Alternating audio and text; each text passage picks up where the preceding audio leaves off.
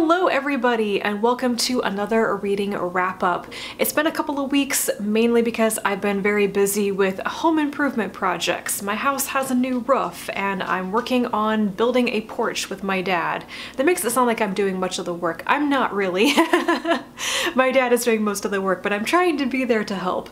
So my free time and my weekends have been all about like just trying to keep the house together and stuff moving along. So I still have been reading though, so let's talk about what I have read in the past couple of weeks. First up is Siren Queen by Nghi. This one, it has beautiful writing. I think it nails the atmosphere it's going for, and it's very much about an era I'm not interested in. So I love Nghi as an author, just her writing is so wonderful, but the story just didn't really work for my taste, let's say. It is about a Chinese-American young woman in the 1930s who wants to be a movie star. She's on film sets from an early age as like an extra, and she wants to be famous. She wants to have that thing.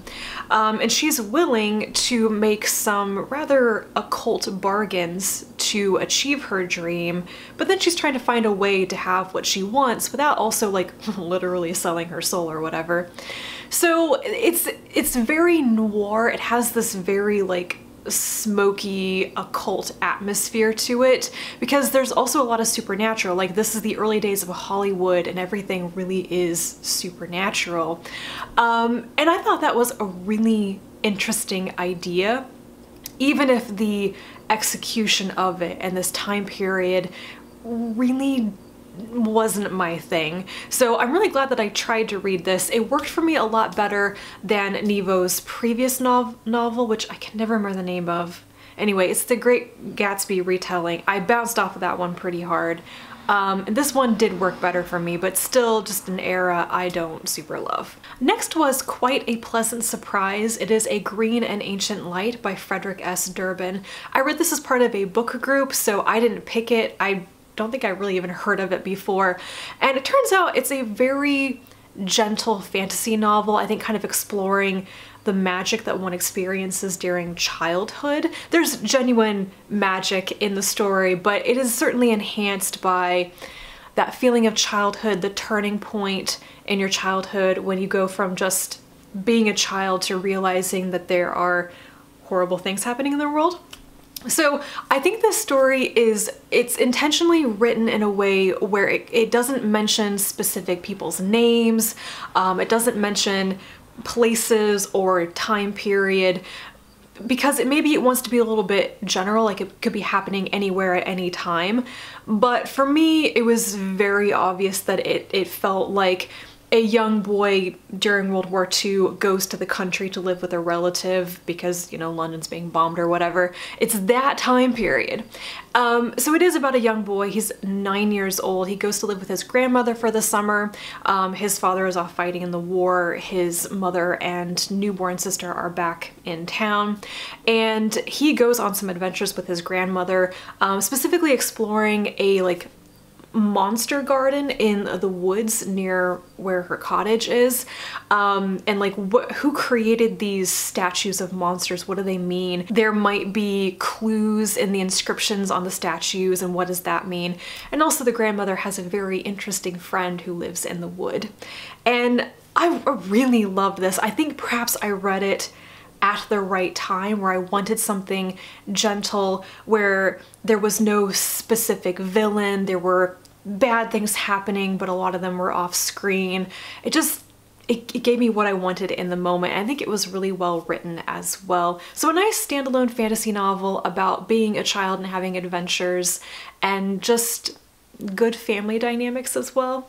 I super enjoyed it. Next up, I want to talk about two books that I got as NetGalley ARCs, so thank you to NetGalley and the publishers. I don't know why, but I went on this little like spree of requesting ARCs on NetGalley, which I almost never do these days, and all three of them are being published in August, so I'm trying to read them this month during new release-a-thon. So I'm 2 down, and I'm part of the way through the third. I'm doing pretty well, actually.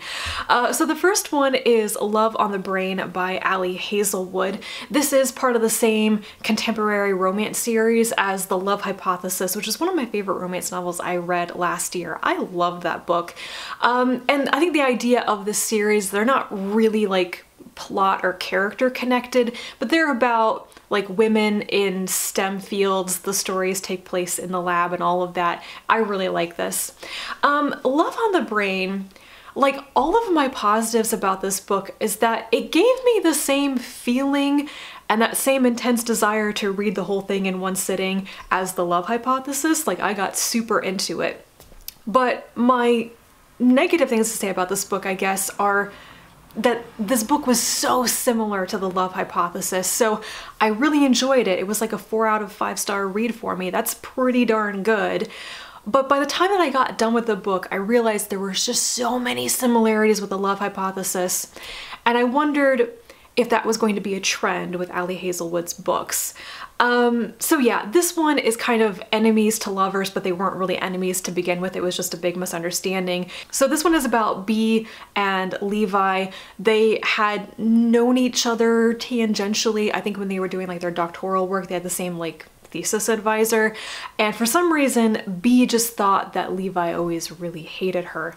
And then her career isn't quite going so well, but his has. He's been off more on an engineering track while she's been on like a neuroscience, neurobiology track. And then they come together as co-leads at a like joint venture at NASA, which is building a helmet for astronauts. I don't understand if that project is even feasible or not. Anyway, I think this whole story was just the love hypothesis, the characters, their personalities, the miscommunication, the misunderstandings, but to an even greater degree. It felt much more dramatic and exaggerated.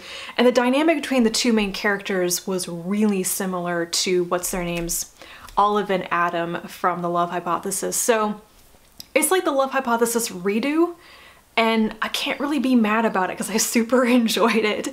But I admit to having this little bit of niggling doubt or uncertainty about whether this was as good as the first book because it felt like a repeat. I guess what I'm saying about Love on the Brain is that if you liked The Love Hypothesis and you want more of that, but even more intense, then this is the book for you. I enjoyed it, and I will probably read more by Ali Hazelwood in the future. The other NetGalley arc that I have to talk about today is The Very Secret Society of Irregular Witches by Sangu Mandanna. This has a great title and a really cute cover, and that honestly is why I wanted to read it.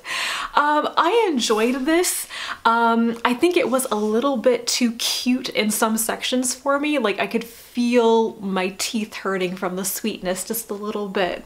But I enjoyed it. So it's basically contemporary witchy fiction with a small romance plot in there. It is about a 20-something witch named Mika Moon. Witches exist in this world, but in the society at least that Mika has been raised in, witches are never supposed to be around each other for fear of them being found out, but also because magical accidents happen more frequently when witches are around each other.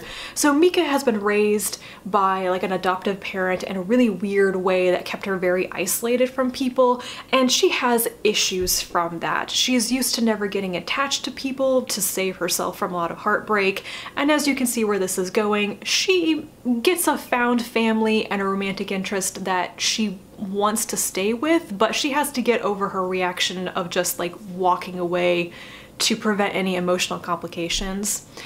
So basically, Mika is asked to come train or teach some very young witches, these little girls who have been taken in by an older witch who is not around anymore. There's a bit of a mystery about why this witch is behaving the way that she is. So Mika shows up and is like, I'm not gonna get attached, I'm not gonna get attached, but then this family just takes her in and she fits there so well, and the household librarian, he's like an academic librarian, is super cute and grumpy in the sweetest way, and she is like into him, and the little girls are cute and everything. But there's this impending deadline of like teaching the little witches to control their power so they're not revealed to somebody who's going to show up, but also like, where is Lillian, the witch who adopted them? Why isn't she helping with all of this? So There is kind of a darker twist at the end of the story that I was not expecting. I spent a lot of the book thinking that the imposed deadline, like the tension building device in the story, was kind of silly. It just didn't make much sense to me. And then there was actually more to it than that. And I kind of half guessed what was going on. I guessed a connection between characters pretty early on. So I'm not sure that I think the plot of this was incredibly strong, but I do think that it was essentially a really good metaphor for people who don't fit in so much, who are different, either invisibly different, so they're trying to hold themselves apart from the rest of society to protect themselves, or like obviously different because of their ethnicity, their skin color, that sort of thing. And trying to find that place where you fit, where you are safe to be yourself, but also finding some strength to stand up and say to others that you are not going to be, you know, scared into hiding yourself forever, that you have to, it's not enough to survive, you also have to live and like try to live well. And I think that that was a really good message from the entire book for me. That's what I took away from it and what I enjoyed the most about the story. So it was very cute. It was a little bit of a fluffy read, and I would kind of recommend it. Like if you want something with a bit of a romantic side to it, but not explicit romance or whatever, this has a good subplot about that as well. So very enjoyable. I'd never heard of this author before. I know she has some other books out, and I think that they are like YA fantasy. But I will definitely keep my eye out for any of her future fiction. If she writes more in this world, I'll definitely pick it up. Completely different from that, not cute and fluffy at all, we have What Moves the Dead by T. Kingfisher. So, you know I love Ursula Vernon, and I particularly enjoy the works that she publishes under her T. Kingfisher pen name. I talked about her previous 2022 release, Nettle and Bone, recently, and What Moves the Dead is her second one coming out this year. It came out in July. And this is a horror novella. It is a retelling of The Fall of the House of Usher by Poe, I believe, which I've never read the original story, so it was interesting to read this and come to it like completely fresh. I didn't know anything about it, and it was sufficiently creepy. So yeah, this is about a non-binary soldier from a fictional like European country. So the soldier Easton comes to their friend's like ancestral home and discovers that the woman and her brother are deathly ill. Something horrible is happening in this home, and there's something very creepy happening with the mushrooms and the possibly possessed hares running around. I liked this quite a bit. It wasn't as disturbing creepy as some of T. Kingfisher's other horror stories have been, possibly because the elements of horror in this were just not something that really got to me. It's got creepy fungi in it, and that's pretty much it.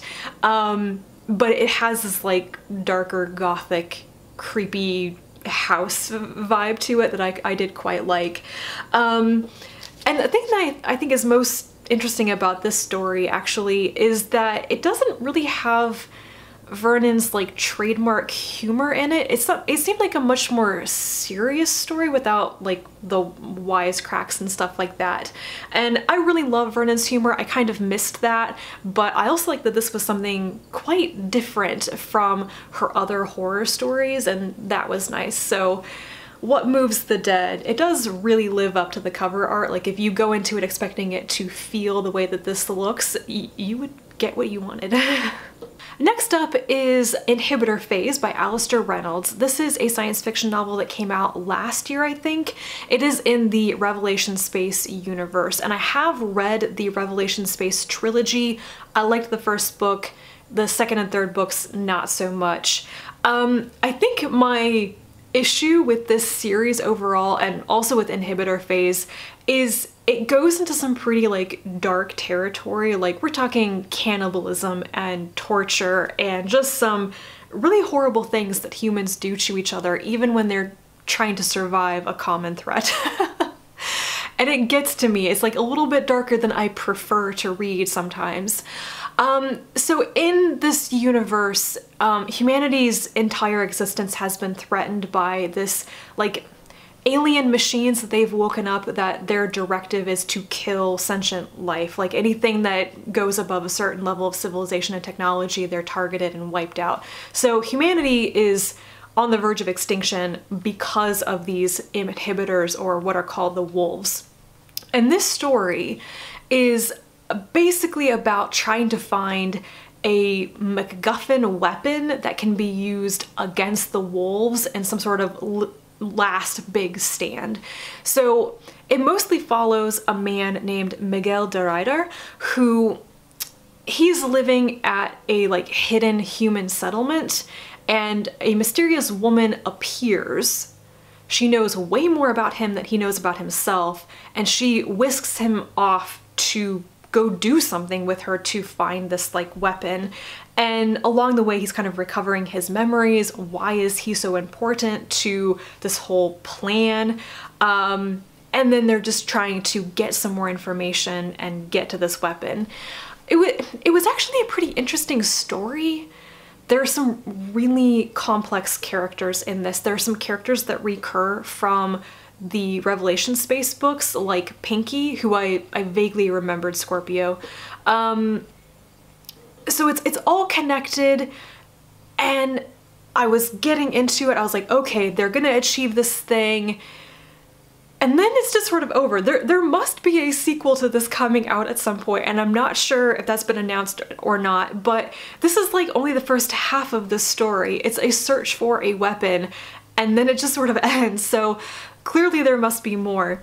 So yeah, I did like this. I thought it was a good story, and then minus the super dark points, which I didn't super like. So I want part 2. I want to know if this whole thing was worth it, basically.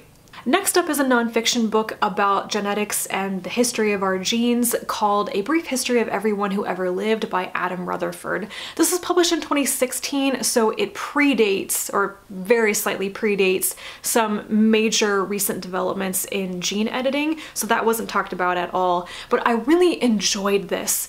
It was just a really solid like refresher on the history of genetics and history of like the evolution of the human species and our cousin species, and then the modern day and some guesses about what's going to happen next in the future in the fields of genetics and biology. And I really like that. It's been a while since I read anything about genetics. It's one of my favorite topics. It's one of my favorite things to read about, and I just don't get into it enough. So yeah, I just sort of picked this up on a whim. Really liked it, and I need to go like find a bunch of recently published books on the topic and get back into this. So would definitely recommend this if you are interested in learning more about the history of genetics. If you want like the whole shebang, I would highly recommend The Gene by Siddhartha Mukherjee, but this is a slightly shorter book and I think it's a little bit more recent. And with that, I need to take a break because my dad is here to pour some concrete. Okay, back to the books. Next up is Rosebud by Paul Cornell. This is a science fiction novella about the crew of a spaceship that encounters an alien presence. Only it's really bonkers because the ship crew are all like digital sentient beings, not humans, but like created by humans in various ways. How did they even end up being the crew of the spaceship? They're all very zany, they all have different like physical representations of themselves, and they all have some serious like personality and mental health issues. And then basically, yeah, they encounter an alien ship that does very strange things with their subjective experience of reality, and they are exploring it and trying to figure out what it is, while at the same time kind of struggling with their identities and their connection to this like corporation that controls everything, that literally like controls their thoughts and everything. So it was interesting. I actually really enjoyed it, and just the fast pace of it, just how zany it was, but the personalities were a little bit more like weird internet bonkers than I like all the time. So this really is nothing like what I thought it was gonna be. With a title like Rosebud, knowing what that references, I was like, what is this gonna be? So yeah, I liked this quite a bit. And lastly, I have a historical romance novel. This is The Perfect Crimes of Marian Hayes by Sebastian. It is a follow-up to The Queer Principles of Kit Webb, which I read last year and really enjoyed. And honestly, because of the timeline and the shared characters, Perfect Crimes is kind of like a different view of the same events in The Queer Principles of Kit Webb, just with characters who are more off the page in that one. I liked this. I thought I was gonna really dislike the pairing because Marian was not my favorite in the previous book, but being inside of her head a bit more and interacting with other characters, I came to appreciate her a bit more as a character who is conflicted and also kind of conflicting to read. So basically, Marian has been blackmailed by Rob, the dude on the cover, over something that neither of them actually want. It's a bizarre situation involving her being married to a man who might be Rob's father, and her daughter might be Rob's half-sister, but also Marian's best friend might also be Rob's half-brother, and it's just, no, there's a lot going on here. There's unintentional bigamy, etc. So I think the story is really about Marian having had a horrible year where her whole life has basically fallen apart, and she discovers that, you know what, there is actually a good guy out there who will take care of her and will do what he can to make her happy and to make her prioritize her own happiness. I really liked Rob. I grew to like Marian more, but Rob was absolutely my favorite. He's this very sociable guy. He walks into a bar and like 5 minutes later, everybody's his best friend and he's, you know, holding the babies and stuff. So there's quite a bit of baby holding in these stories, which I think is really funny. So I liked their dynamic. I liked how Rob was very understanding and kind and gentle and trying to give Marian what she needed, even if she didn't know that she needed it. I also like that there wasn't like this horrific third act breakup where they're like, we are not good for each other, we can't be together. They actually try pretty hard to find a way to be together, and they don't fight over a solution, I guess. So I enjoyed this. I don't know if there's going to be another one. I feel like there might have been another couple introduced in this one and not really. So maybe this is the end of this duology, but yeah, I really like Sebastian's historical romances a lot. And that is everything that I have read over the past couple of weeks. I've really been enjoying reading more new releases in August. I am participating in New Release-a-thon, and it's been nice to read new things. I keep saying I'm going to do that, and then I just read back catalog stuff, so it's been good so far. I don't know how much I'm going to be around for the rest of August. Like I said, I am busy, I've got stuff going on, and I'm going to be traveling at the end of the month as well for Worldcon in Chicago, so I will try to make some more videos this month, but I'm gonna have to play it by ear. So yeah. Thank you for being here, and I'll be back to talk to you soonish about more books, and until then, bye.